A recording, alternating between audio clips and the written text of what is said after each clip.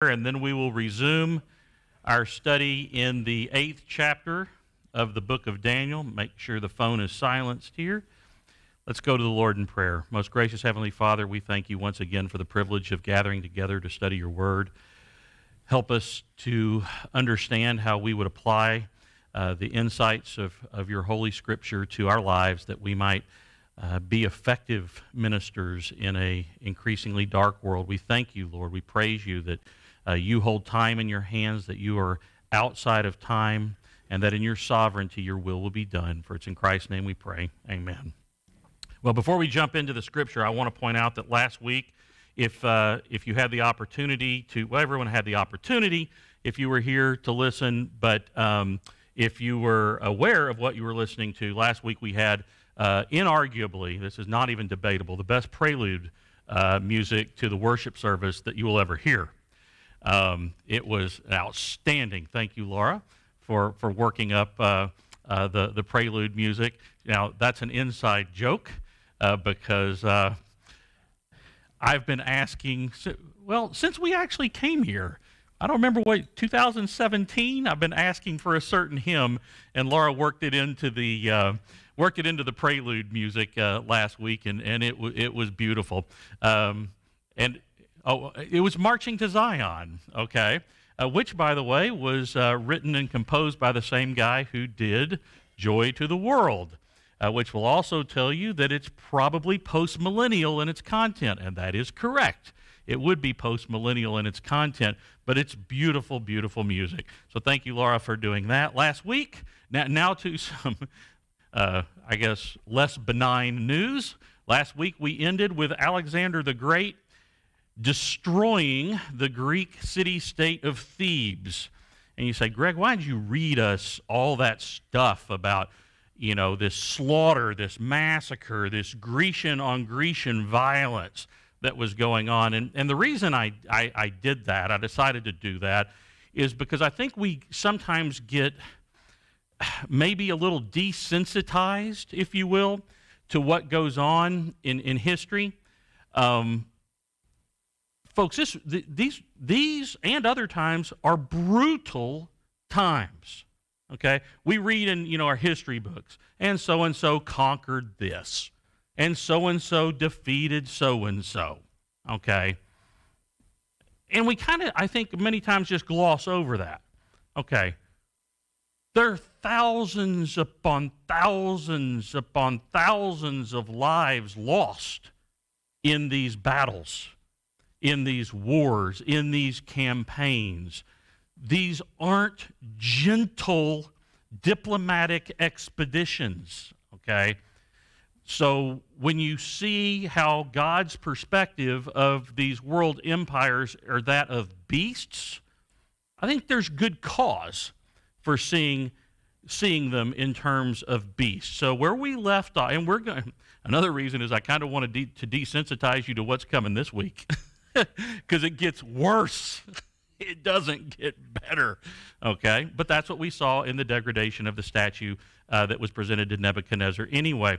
But want to pick up again now at Alexander the Great. Graham Wrightson, who is a famed historian, author of Combined Arms Warfare in Ancient Greece, said Alexander razed Thebes, not raised it, as in Z, okay?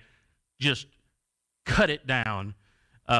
Razed Thebes to the ground and sold the entire city into slavery, except for one house that was owned by descendants of his favorite poet. So he played favorites, okay? And by the way, if you're keeping score at home, that poet would be Pindar, okay, one of the great lyrical Grecian poets from a century prior to this circumstance. So he basically took Thebes down to the dirt, okay? And then in Daniel 8, verse 8 says, then the male goat magnified himself exceedingly.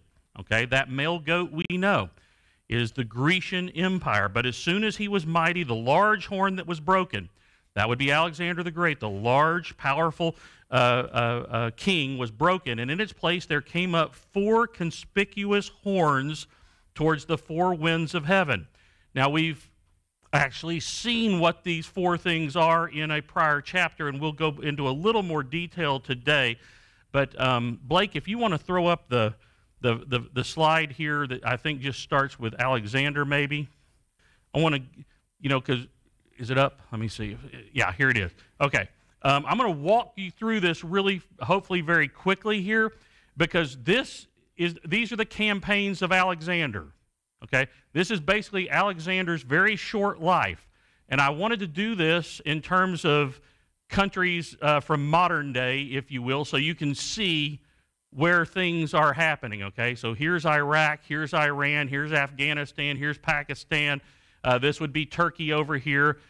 Here you have, the Greece, Macedonian area, Bulgaria, and so on and so forth. So when it says that he went through the world not touching the ground, or as a prior vision said, that he had 4 wings, okay? And he was like a leopard. He's fast enough, but he got even faster.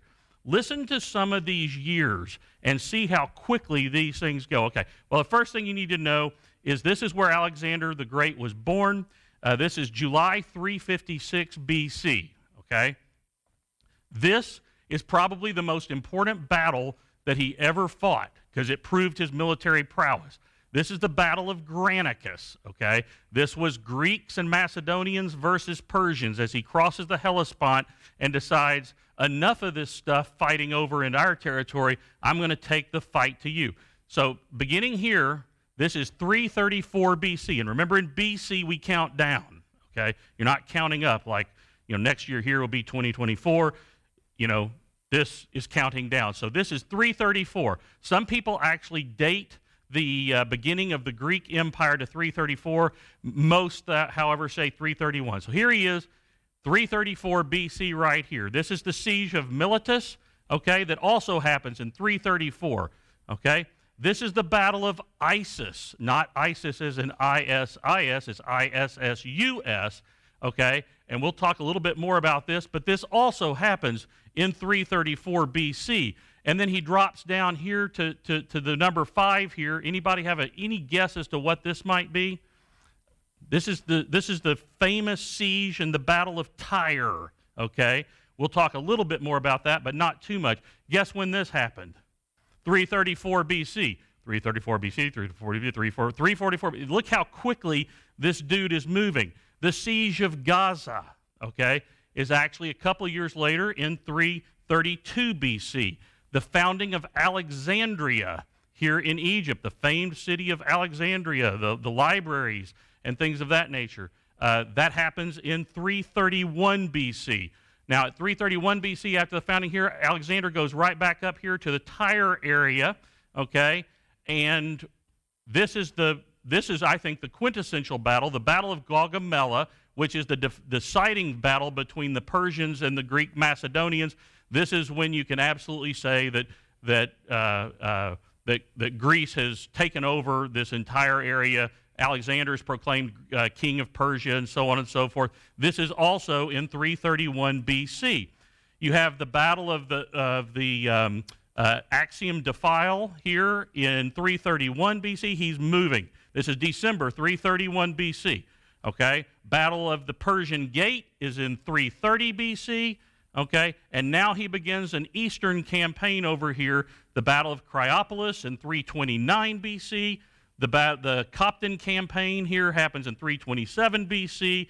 The Battle of the Hyraxipes happens in 326 BC. He begins an assault on the Punjab here in, that would be 326 down to 325 BC. And then 15, sitting right here in the middle, is Alexander the Great. That's when he died. Where he died, that is Babylon, and that is 323 BC. But you can see, here to here to here to here to here, okay, to here, 3 years. That's fast. That'd be fast in today's military campaigns. That's how fast this dude was moving with his Macedonian army of 50,000 through this area. Okay? That is quick. And that's exactly what Scripture had prophesied. So he has aligned the Grecian city-states. Okay? They're all aligned. Okay? Nobody wants to have the outcome that Thebes had, okay? And so he goes across, sets his sights abroad, says, we're taking the fight to you. Enough of this stuff about you Persians coming over here and attacking our mainland. We're going to take it to you. And he comes to all these cities masquerading. I say masquerading. That's a little bit of a political statement. He claims to be a liberator, okay, not a conqueror. Well, by the way, folks, you can be both a liberator and a conqueror. And he was doing both, okay? So I told you about crossing over the Hellespont into Turkey and the Battle of Granicus.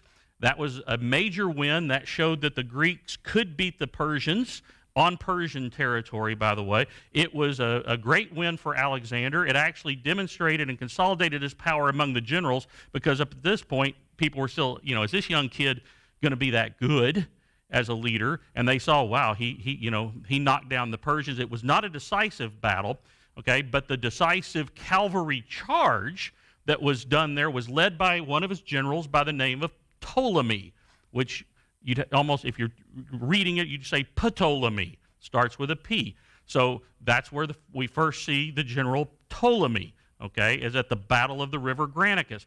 The Battle of Issus that happened, really just about a year after that. The Persians had now kind of retreated, and they were going to try to cut off the supply lines of Alexander the Great. Okay, one thing about Alexander the Great, he didn't move with a massive army. He moved with 50,000 or so. Historians are a little bit split on that, but he didn't try to bring the hordes of Europe against Asia. He was very quick, okay? So he was, bringing a small group, and so the Persians tried to cut off his supply lines, but they misjudged where his supply lines were. They set up in battle arraignment on territory that was not advantageous to their numerical advantage, which was about, according to historians, 7-1 to 10-1, okay? They set up on a pretty narrow piece of land, which when you're narrowed like that and only a few people can come through at any given time, your numerical advantages disappear rather quickly. And so the Battle of Issus was fairly decisive, but it was not, it was not the one that I think actually ended the Persian Empire. If you see, at this battle, this is kind of neat to know. The Invincibles. Have you an auditory? I don't know were the Invincibles mentioned in the movies that have been made about that? Yeah, the Invincibles were 10,000 Persians, okay, and they called them the Invincibles not because they wouldn't die, but because there was an agreement that whenever one fell, the family would supply another. So there was always 10,000 of them, okay, until I guess the family got, got depleted. But they were called the Invincibles, and they were defeated there at the Battle of Issus. This is where Alexander drew up his really famous military strategy, and you could call it unfortunate for me, but I actually studied history under some military historians, the type that would get called back into the Pentagon whenever we went to war to preserve historical documents. So I've had to do a little bit more. I've had to do a lot more study of military tactics than you would think, and certainly than I appreciated. But it's tough. But this is where Alexander developed his military tactic of feinting, okay, a flank weakness, drawing the enemy off to the flank side, and once they turned their formation, he would drive a cavalry charge right through the middle of them, and then be able to take them by a pincer maneuver. It was something he did time and time and time again, and the Persians didn't learn, okay?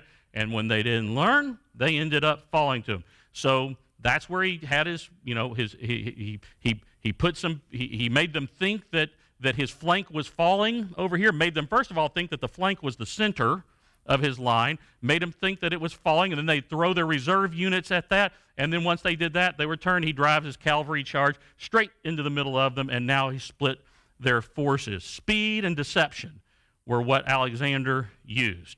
At Issus, at the Battle of Issus, Alexander himself led the famous cavalry charge. That would have been his, what they called the companion cavalry, his elite units. So after Issus, instead of heading for the kill shot, okay, because now he's got the Persians really on the run. They're in full-on retreat. But he decides, I'm going to consolidate my power before I decide to go marching on in, to Persia and Elam and places like that. So instead, he drops down the side of the Mediterranean Sea and lays siege to the city of Tyre, okay? By capturing Tyre, he actually begins to have a stranglehold on the commercial aspects of the Persian Empire, because that was a massive trading and banking center, to the extent that it wouldn't be modern banking, but that's where a tremendous amount of commerce went through. Now, Bill and I have actually talked about this. If you want to see some amazing prophecy that has come true in history, you need to look no further than one of Daniel's contemporaries, Ezekiel. In Ezekiel chapter 26, it talks about the destruction of Tyre and says many nations will come upon it. And in fact, Nebuchadnezzar came upon it. And in fact, the Persians came upon it. And in fact, now we see Alexander the Great, okay, come upon it. And said that the interesting thing about the city of Tyre, it was actually two cities. You had a city off the coast, meaning out on an island, and then you had the city that was portions of the old town that was actually on the island. Then, you know, it had the big walls and stuff like that, like you would see at any type of, you know, fortress city, okay? And in Ezekiel's prophecy, it prophesied that your stones will be taken down and thrown into the sea. You know what Alexander did?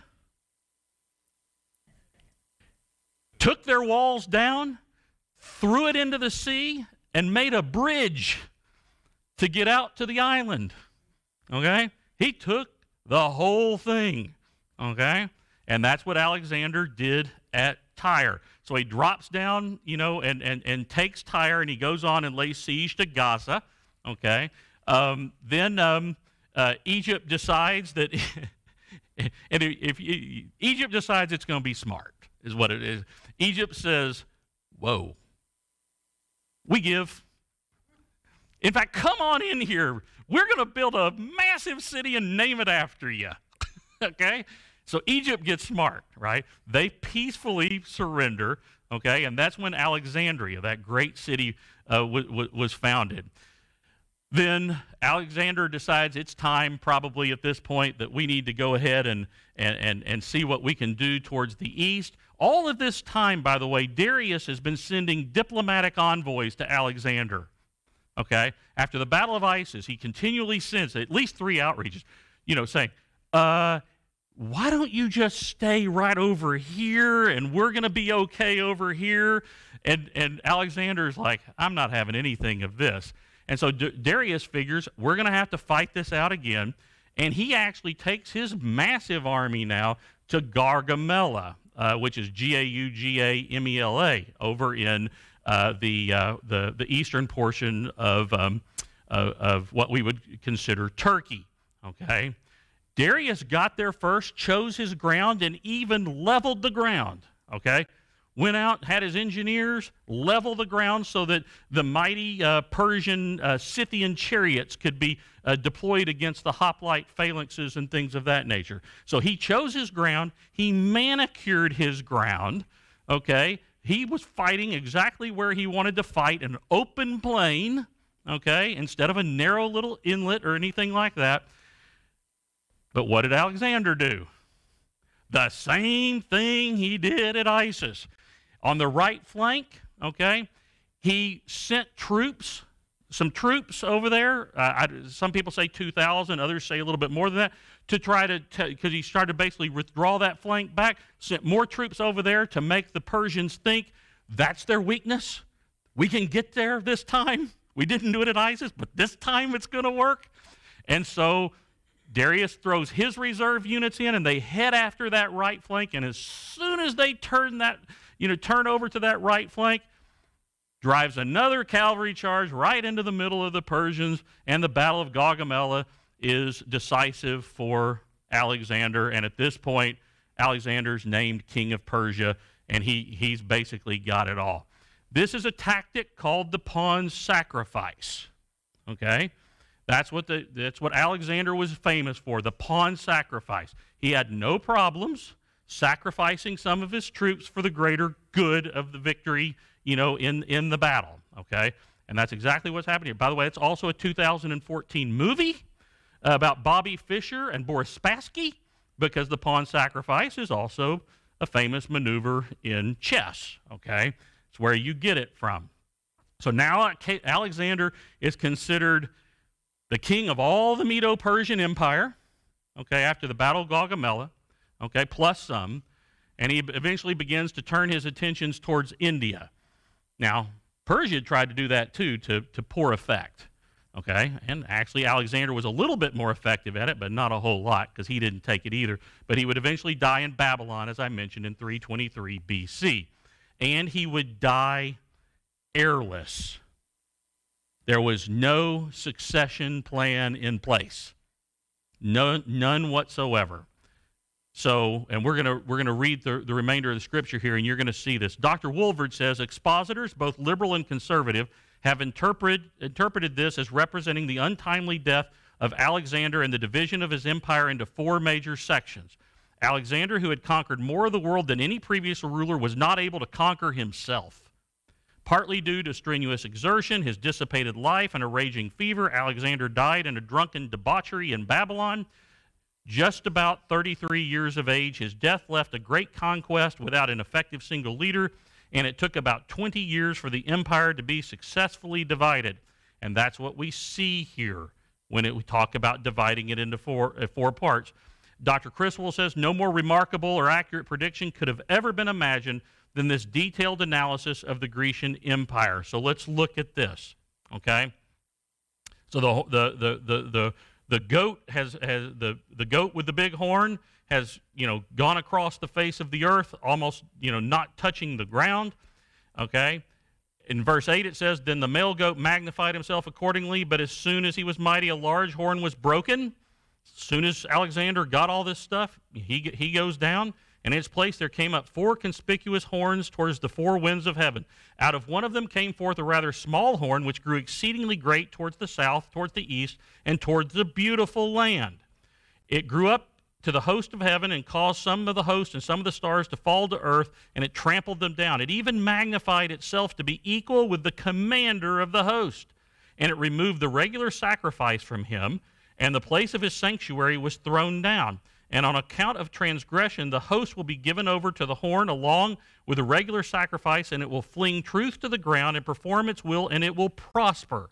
Then I heard a holy one speaking, and another holy one said to that particular one who was speaking, how long will the vision about the regular sacrifice apply while the transgression causes horror so as to allow both the holy place and the host to be trampled? He said to me, for 2,300 evenings and mornings, then the holy place will be properly restored. Let's back it up and let's go to the 4 horns that appear, okay? And if you look at the historical division of Alexander's empire, once he's gone, okay, there is, some people say 20, I think it's more like 40 years of infighting among these generals to figure out who's going to have what territory, who's going to rule. And so, Blake, if you want to put the next slide up here, make sure I can get this right.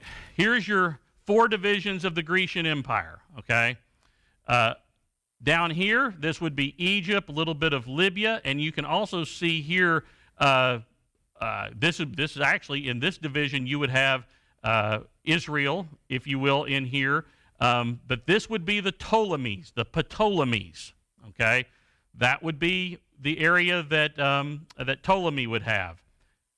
This whole area to the east, okay, including the southern portion of Turkey and whatnot, all the way over here into Afghanistan and whatnot, this would be the Seleucids, Seleucus, okay? Up here in the purple is Lysimachus, okay? That's the general Lysimachus, and we'll talk a little bit about him. And then over here, I don't know what color you want to call that, red, fuchsia, pink, I don't know. But that's Cassander, okay, who takes what we generally consider to be the homeland of Greece. So those are your 4 divisions that appear after Alexander's death, okay? And it takes a long time to figure this out. And I also want you to know that most students of history do not like to study this part of history at all because it is chaos, complete chaos. And then so-and-so, who has the same name of the other so-and-so, killed the so-and-so, okay, and set himself up as a ruler of so-and-so or such and such place, and that lasted for 7 months, Okay, and then it goes over and gets conquered again. And right now, actually, the beautiful land, as you heard in the prophecy, the land of Israel, the covenant land, it's like a ping pong ball going back and forth between the Ptolemies and the Seleucids, the Ptolemies and the Seleucids, back and forth, back and forth. And isn't that kind of what Israel has been? Okay, and what it will be? Okay, when you start talking about the Megiddo Valley and things of that nature. So you have Ptolemy, okay, his capital would have been in Alexandria, okay. He would have been, I'll call him pretty Greek, okay. He wasn't as Greek as the Seleucids, though. The Seleucids were the most heavily of those that were not proximate to actual Greece in terms of being Hellenized. So Seleucus would have had Syria, Babylonia, east all the way over there towards India. Major city for the Seleucid Empire would have been Antioch. And that's going to come back into play here really, really quickly. In the north, you had Lysimachus, okay? That would have been the one in purple, okay? He was actually Alexander the Great's bodyguard, okay? He was, here's some example. He was killed in 281 BC by Seleucus, and then Seleucus is killed by Ptolemy, okay? You see why you didn't want to study this? You had to have so many flashcards to figure this stuff out. His major city was Pella, and he also founded a town called Lysimachia. Of course, why not? You get an Alexandria, I get a Lysimachia. Okay? So we're waiting for a Greg. We need a town called Greg. Or Smyrtus. I'm going to convince Brandis to name her baby Smyrtus. I'm making it a mission. In the west, you had Cassander, okay, in that pink or fuchsia. Okay, that's Macedonia, southern Greece, all right? Now, he killed Alexander's son, Alexander IV, along with Alexander's mother. Yeah, gentle guy here, all right? And he killed most of Alexander's blood relatives that he could find, okay? He marries Alexander's sister. Maybe she was pretty, I don't know. But he didn't kill her. He marries Alexander's sister. You know what her name was? This is a cool one. Thessalonica. Thessalonica. So there's a town founded at this time called Thessalonica, and we would eventually see that as one of a couple of the letters, okay, that are written. And he decides he's going to rebuild Thebes, and he does that. So there's your four divisions of Alexander's kingdom. And you'll notice it's already said that Alexander magnifies himself. We saw in the Persian Empire that their kings magnified themselves. And then there's this rather small horn. Some of your translations may say little horn. And it says very clearly that it magnifies itself. So I want to spend just a little bit of time on this concept of magnification, because I think it's pretty much the theme that we can take away from this. I mean, obviously there's historical, prophecy that's been fulfilled, but I want to spend a little bit of time on magnification, because the Bible speaks a lot to the idea of magnify or to exalt. The word here in Greek is gadol, okay? That's the word, okay? Magnify, to become great or to grow, not in number, not like, how many progeny you have or anything like that, but in importance, greatness. The concept here is preeminence. And you'll see all through the Daniel chapter 8, you hear about these kings, these empires magnifying themselves. Well, magnification belongs to God and God alone. Okay? This is where the whole thing about a jealous God, comes into play. We have seen and we continue to see nations and individuals who magnify themselves. And I would argue that every time we adopt an attitude of, I don't need God, I can do this under my own skill, we're magnifying ourselves. Every time we disobey what we know to be God's path for us, God's will for us, we're magnifying ourselves. So it's a little introspective as well. And we're going to see more of this as we traverse through the last few chapters of entities, people, nations that magnifies themselves. In particular, we're going to see a prototype of Antichrist, okay? So what does the Old Testament have to say about magnification or exalting, okay? Ezekiel 38, verse 23, this is a contemporary a prophet to Daniel, talking about the big-time, end times invasion of Jerusalem. It says, Ezekiel 38:23, I will magnify myself, sanctify myself, and make myself known in the sight of many nations, and they will know that I am Lord. If people are going to profess ignorance, I guess that's their right, but there will come a time when all will know that God is God. And he says that he's going to cause that to come about himself. The psalmist in chapter 35, verse 27 says, let them shout for joy and rejoice who favor my vindication, and let them say continually, the Lord be magnified, who delights in the prosperity of his servant. It is the Lord who is to be magnified. The psalmist says 5 chapters later in chapter 40, verse 16, let all who seek you rejoice, you being God, let all who seek you rejoice and be glad in you. Let those who love your salvation say continually, the Lord be magnified. Magnification is something that is due God, never due man. 2 Samuel, okay, chapter 7, verse 25. This is the chapter that talks about David wanting to build a temple to God. Say, you know, he goes to Nathan and says, I'm gonna build this temple. Let's build a temple. Nathan says, that's cool. God says, you didn't consult me first, right? All right. Verse 25 of 2 Samuel 7 says, now therefore, O Lord God, the word you have spoken concerning your servant and his house, confirm it forever, and do as you have spoken, that your name may be magnified forever, by saying, the Lord of hosts is God over Israel, and may the house of your servant David be established before you.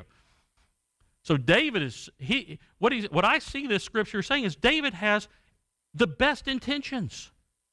He wants to build, he's living in a palace, okay? Certainly a palace as distinct from the tent, you know, of worship that supposedly was God's house at the time. He sees this disparity, and he wants to magnify God, okay? That's a noble intention. The problem is he didn't seek God's counsel for it, right? And God says, no, you're a man of war, okay? You're not building it. Your son will build it. He will be a man of peace, okay? So even our intentions don't really matter, okay? Great intentions, right? It's the God will be magnified because it is due him. Our well-intentioned plans are insufficient, okay? Isaiah chapter 10, verse 15 says, and this is the prophecy of doom for Assyria, okay? Just so you get an idea where this is coming from. This is where Isaiah is prophesying that Assyria is going to go down. Is the axe to boast itself over the ones who chops it? Think about it. Is the axe to boast itself over the one who chops it? In other words, who deserves to be magnified? The axe or the axeman? Okay? Who is skilled? The axe or the axeman? Okay? Is the saw to exalt it over itself over the one who wields it? That would be like a club wielding those who lift it, or like a rod lifting him who is not wood. Nothing we can do. Nothing we can do is deserving of magnification. He's the potter, we're the clay. But you say, that's Old Testament stuff. Let's get to the New Testament. James 4:6, you knew this was probably coming. But he gives a greater peace. Therefore it says, God is opposed to the proud, but gives grace to the humble. Submit therefore to God. So if you need some New Testament validation, you've got that. If God has great empires under his command, and he's going to use this fauda, this chaos, which is chaos to us, but complete order to him, okay? Think about the plans he has for our lives. Think about the plans he has for you and to me, okay? But that's not from Jesus. You got Old Testament, you got prophecy, you got New Testament, but that's not from Jesus. Matthew 23:12, prior to the listing of the 8 woes against the Pharisees, scribes, and hypocrites, Matthew 23:12, this is Jesus. Whoever exalts himself shall be humbled, and whoever humbles himself shall be exalted. There's your concept of magnification. Okay? And we see it all through Daniel chapter 8. Those that exalt themselves go down, and they go down in flames. Okay? So let's turn our attention back to a character in Daniel chapter 8 who most certainly magnified himself. Verse 9 says, out of one of them came forth a rather small horn. Some of your translations may say little horn, which grew exceedingly great towards the south, towards the east, towards a beautiful land. It grew up the host of heaven and caused some of the host and some of the stars to fall to earth, and it trampled them down. It even magnified itself to be equal with the commander of the host. Who's the commander of the host? That's God. That's God. So whoever this cat is going to magnify himself to the point that he's claiming to be equal with God. Remove the regular sacrifice from him, meaning from God, okay? And the place of his sanctuary was thrown down. It's going to defile the sanctuary.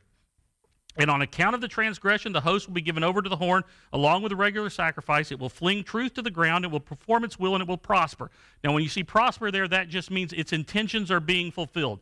He had malevolent intentions, and it's going to be fulfilled. They're going to happen, okay? But in verse 13, my translation says then. I would like to use the word but here, but that's all right. Then I heard a holy one speaking, and another holy one said to that particular one who was speaking, okay, how long will the vision about the regular sacrifice apply while the transgression causes horror so as to allow both the holy place and the host to be trampled? He said to me, for 2,300 evenings and mornings, then the holy place will be properly restored. Clarify. This is not the little horn that we saw in Daniel 7. That was the Antichrist. That was very, very clear. And we know this for several reasons, that these are not the same. Although I believe the one we are seeing here is prototypical of the Antichrist. In Daniel chapter 7, the little horn that nudges out the others comes from the fourth kingdom of Rome.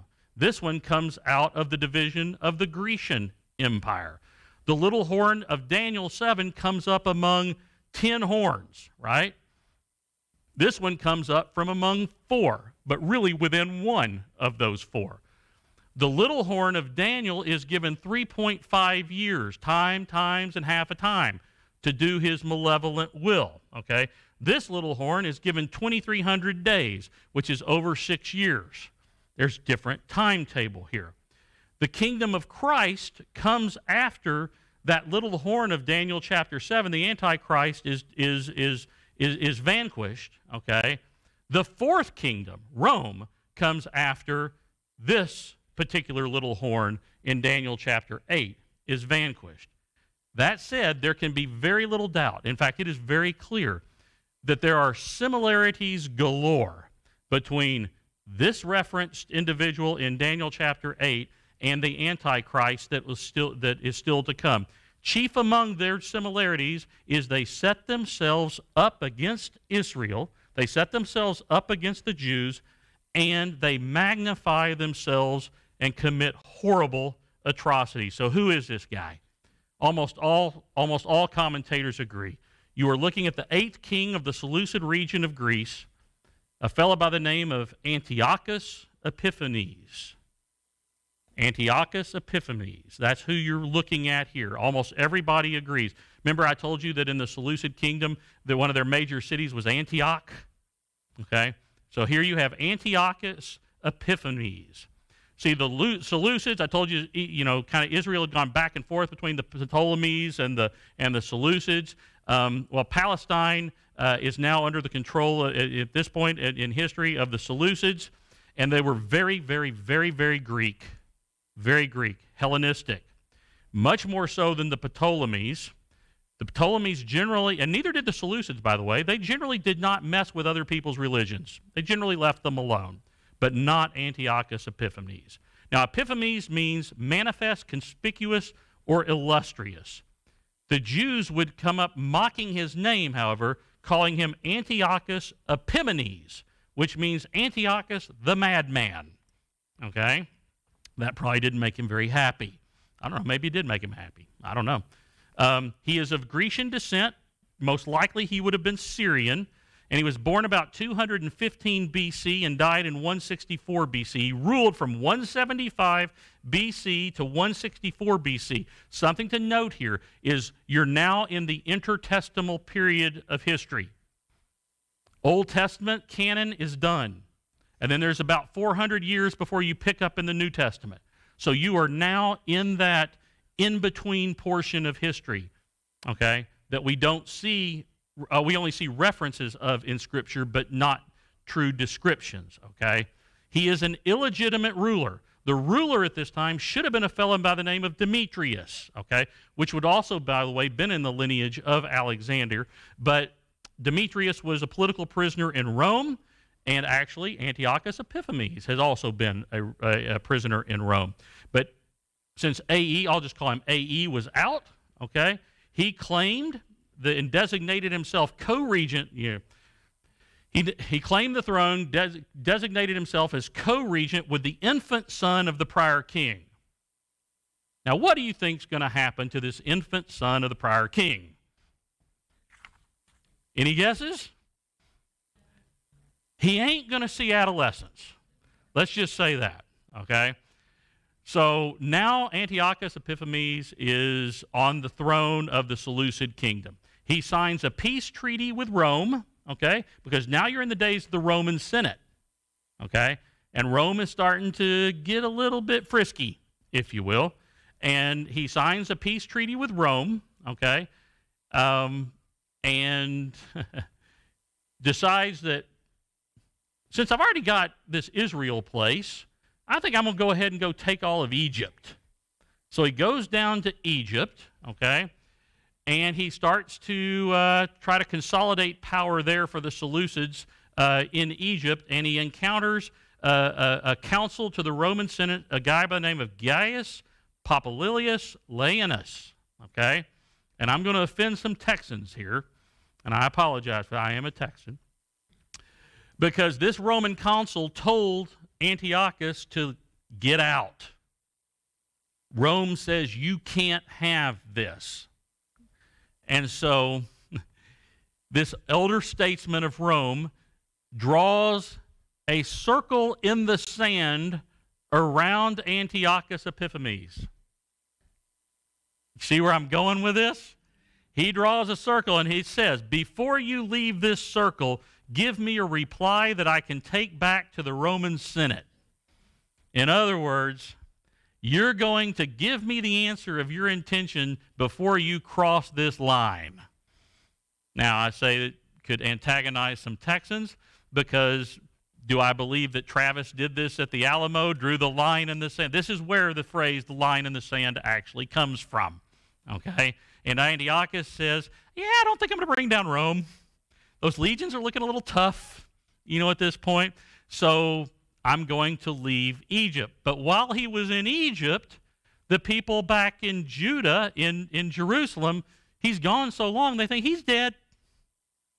They think he's dead. So now you get some folks trying to jockey for position there. Well, he ain't dead. He's just in a circle, okay? He tells them, no, we're not going to attack, and now I'm going back, okay? And he finds, Jerusalem in an uproar, okay? I'm going to try to knock a few of these off, and I really don't want to. Yeah, I'm not going to do. I really don't want to do this next week, but I'm going to.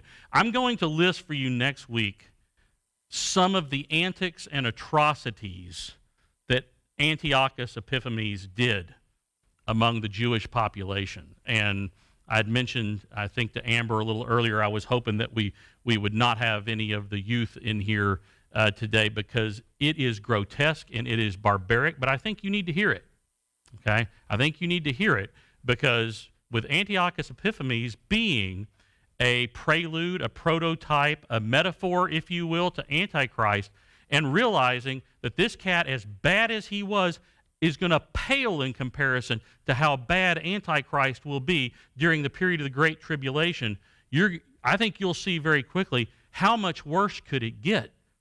And I don't even want to imagine, but the Apostle John didn't have to imagine. He describes it for you in the book of Revelation. So we'll very quickly go over those, but it is awful.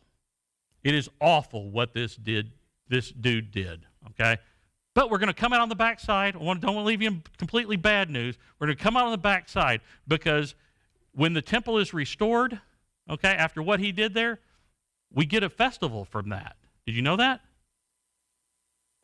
You get a feast. You get a celebration. You know what that is? Anybody got? It's where Hanukkah. This is where Hanukkah comes from. Okay, so it's going to be awful, and then you're going to get a celebration, and you're as you can see here, you're winding real close now to that glorious day in Bethlehem. Okay, you're getting real close in history to this, because we're in the 2nd century BC right now, and it's not far to run up into the time when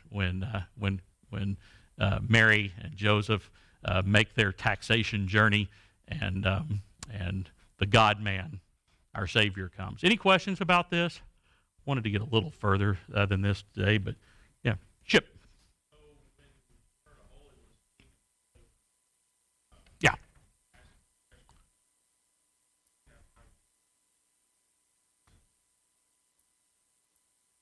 Actually, no, I don't think that. It's a possibility. I think we're actually going to hear God speak in a moment, but on that one, I think you're looking at 2 angels. And the reason I think that is because obviously one of them didn't know the answer. Okay? They were, yeah. He doesn't know about the end of time when that title deed is going to be, the exact timing. That's correct. But in this case, I think when you're talking about Antiochus Epiphanes, I think you're talking about angels. But I do think it's a good, interesting point to bring up, is that the angels seem to be concerned about what's going on earth. They have curiosities about what's going on here. And isn't that cool? That you've got angelic beings that are interested in the affairs of men and women? I think that's really, really cool. The other thing to note about that is that's a part of his vision, right? That's a part of his vision. They're not talking to him right now. They're talking amongst themselves, and he's like a fly on the wall, if you will, and hears them talking. But I do think we're going to hear God's voice in a little later portion of the Scripture. I absolutely do. Yours is a possibility for sure. I mean, yeah. Anything else? Let's go to the Lord in prayer. Most gracious Heavenly Father, we thank you that you are magnified, Lord. Forgive us when we magnify ourselves, which I do way, way too often. Forgive me when I rely on my skills, my knowledge, my abilities, realizing that all of these are grace gifts from you, Lord. Magnify yourself in me, magnify yourself in your children here, Lord, that we might be salt into this earth, Lord, that all may know that Jesus Christ is the Savior. For it's in Christ's name we pray. Amen.